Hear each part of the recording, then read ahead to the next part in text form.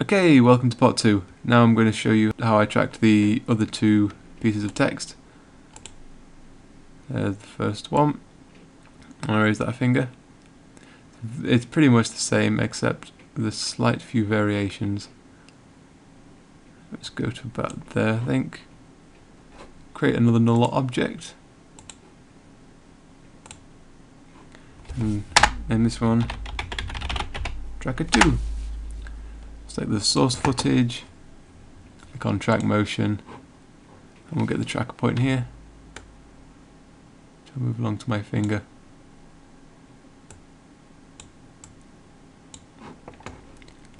This time we only need position selected, as we don't need to rotate or scale the text. It's just going to literally follow my finger. And again, like before, I'm just going to go frame by frame at first, just until it gets the initial lock on my finger. That's doing well. Let's analyze it forward. I'm just going to analyze this until the end of the video. Oops, it's just gone off a little bit there, so I'm just going to go back a few frames to about there, so when it loses. And now I'm going to make sure that the target is on tracker 2, which is the null object that we made, and I'm going to apply that data to the null object. And then I'm going to add the text.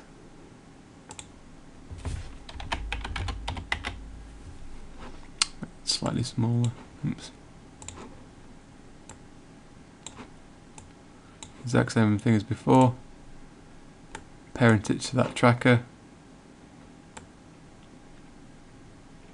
and it will magically follow it.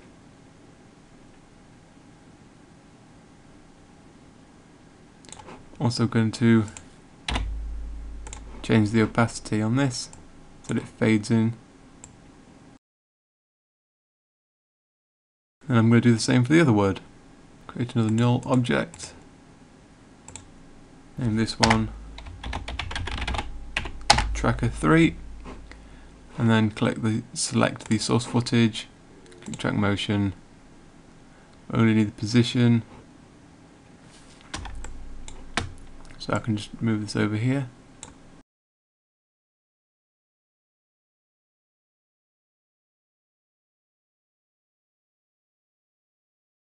Now we have that second tracking data perfect first time. And make sure that the target is selected as tracker 3 and click apply. And then again create another text object.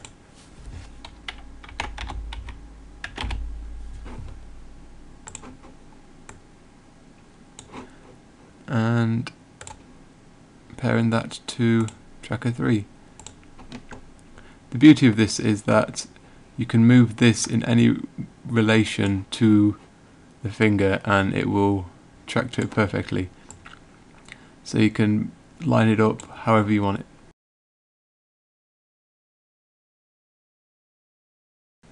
Okay, and that's the second one tracked to that finger. Now in the last tutorial I said I was going to show you how to add a little bit of awesome, and that is with motion blur.